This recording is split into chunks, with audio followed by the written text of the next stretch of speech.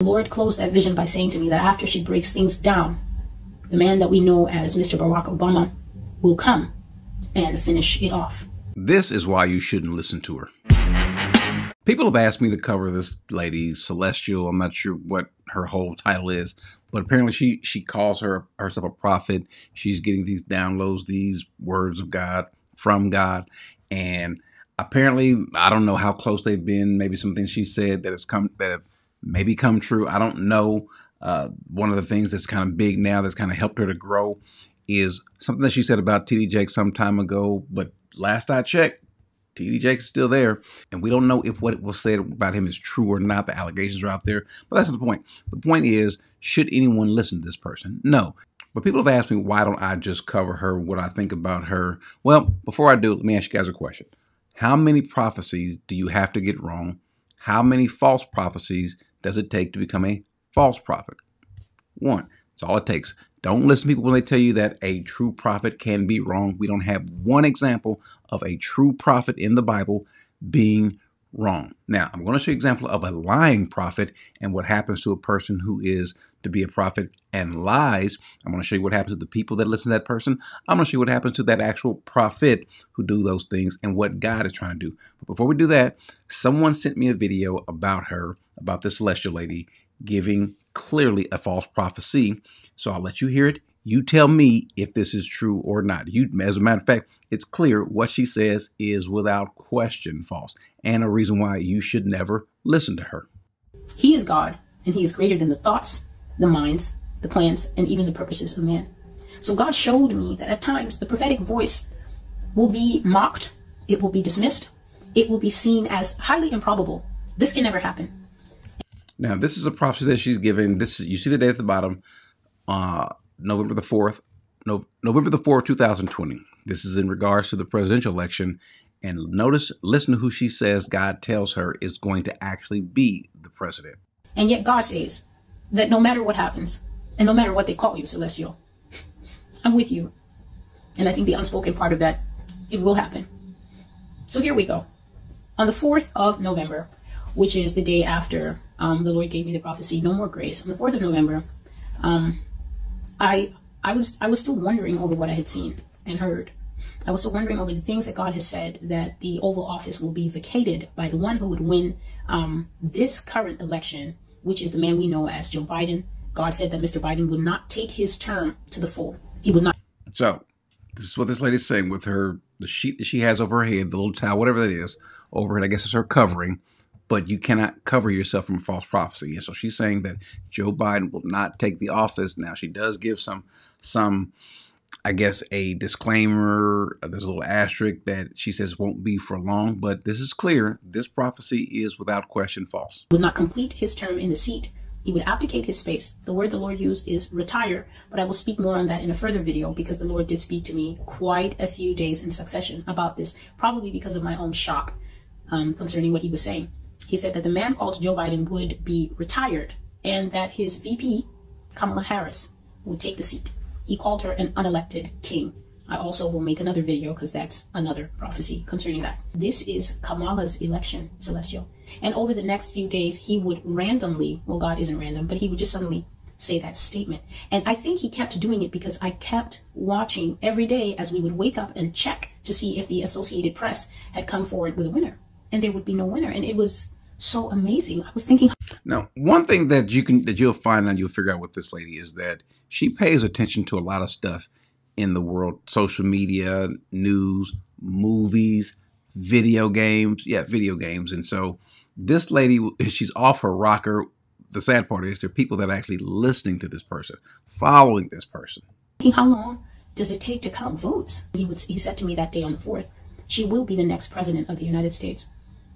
And so, like I said, I didn't even understand what God was alluding to. And he finally said to me that even though this man will be declared the official winner, he is not going to be a president for long. Okay. When did she become president? Yep, we still got some time left. We have a little more, well, a little less than a year.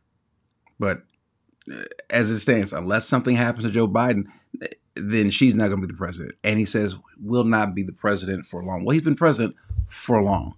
Lady, you're wrong. somehow this woman will enter into the seat and she will be sworn in.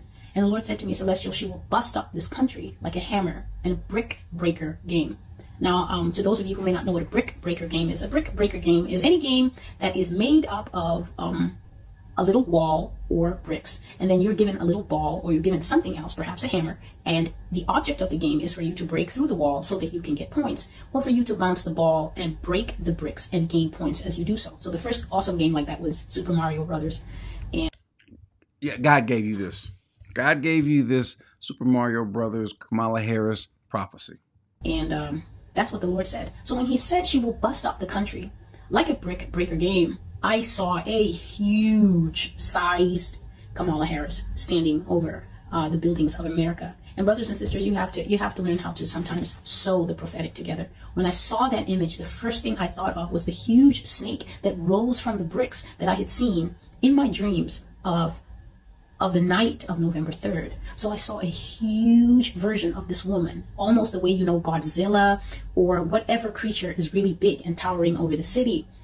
She was bigger than everything else in the landscape. And the whole landscape looked like a video game. And she had a huge mallet, right? So she had a huge wooden mallet. And with that mallet, she swung at the nation of America. She swung left and right, and she busted up the nation. The nation broke apart like Tetris. It broke apart into bricks, and the bricks went flying towards my camera perspective, left and right. And as she was breaking them up, she was laughing.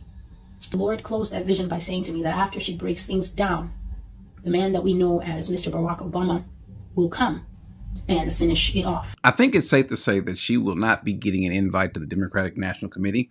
I think it's safe to say that she is not a Democrat or a fan of the Democrats. That being the case, she clearly is off her meds, or she needs some meds. Something is wrong with this lady. What she really needs is the Lord. What she really needs is to repent. This is a false prophecy. The details that she says that God has given her are false. What happens is someone can feel a certain way, think something, maybe think strongly about it, and think that they need to tell someone and to validate it. Even if they think so or they don't think so, we'll say that this is from the Lord. The Bible is clear about these warnings, about these folks that presumptuously speak in my name. God said that if a person speaks in my name and what he says doesn't come to pass, that person is not a prophet of mine. Now, he might be a prophet, might be a false prophet, a lying prophet. We saw with Jeremiah. In Jeremiah 14:13, now Jeremiah is telling them that they're going to go into captivity. They're going to be taken out of the land, and then these false prophets want to give some sort of comforting prophecy. What does he say about them? But Lord God, I said, look at the prophets are telling them, you will not see the sword, you will not have famine, but you will give your lasting peace in this place. And the Lord said to me, the prophets are prophesying falsehood in my name. And he calls them prophets, but they're not prophets of his. I have neither sent them, nor commanded them, nor spoken to them. They are prophesying to you a false vision, divination, futility, and the deception of their own minds. Therefore, thus says the Lord concerning the prophets who are prophesying in my name, although it was not I who sent them, yet they keep saying there will be no sword or famine in the land. By sword and famine, those prophets shall meet their end. When you do these things, God is not going to be happy. God does not take kindly to someone saying that he says something when he didn't. In Ezekiel 14:9, we see that God is even going to possibly move on the false prophet. Why? Well, because he is testing the people. He's going to use them. And the point is that he will maybe even push on them, on the prophet. Don't know, the Bible's not totally clear how this happens, but he's going to judge the prophet as well as the people that listen to them. And no more vividly is this shown out than in 1 Kings 13, where there's this man of God who is told by God, has the word of God what to do. He's following it until a prophet comes. An old prophet who is a lying prophet comes and says that God says to do the opposite of what he told him to do. Do not eat, do not stay there, but leave. And so he goes into this old man's house who calls himself a prophet because he calls himself a prophet. Because what's happening now, we've got people today that because they call themselves a prophet, people just want to hear about it. People want to hear what they're saying rather than listening to the word of the Lord.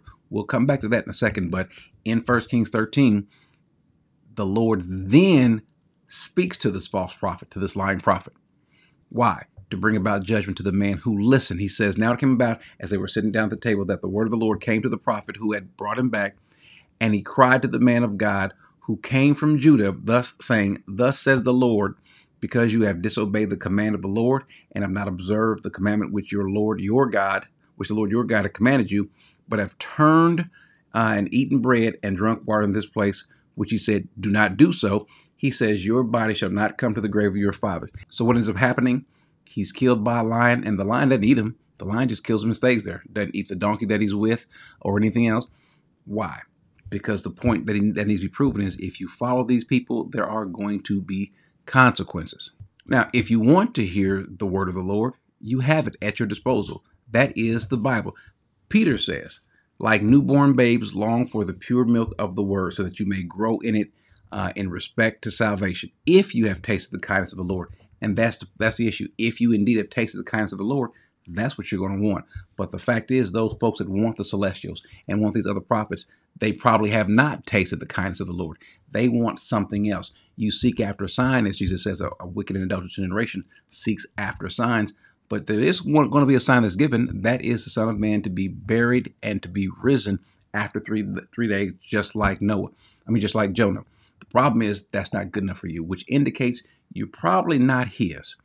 Indicates that you have a desire for something other than the Lord. And for those folks that are falling after this utterly silly lady with her false prophecies after false prophecies after false prophecies, as she gets one in the ballpark or two or three in the ballpark, and you think that you've heard something, for you, we don't have to worry about what her punishment is going to be. God will deal with her. But for following her, what will your punishment be?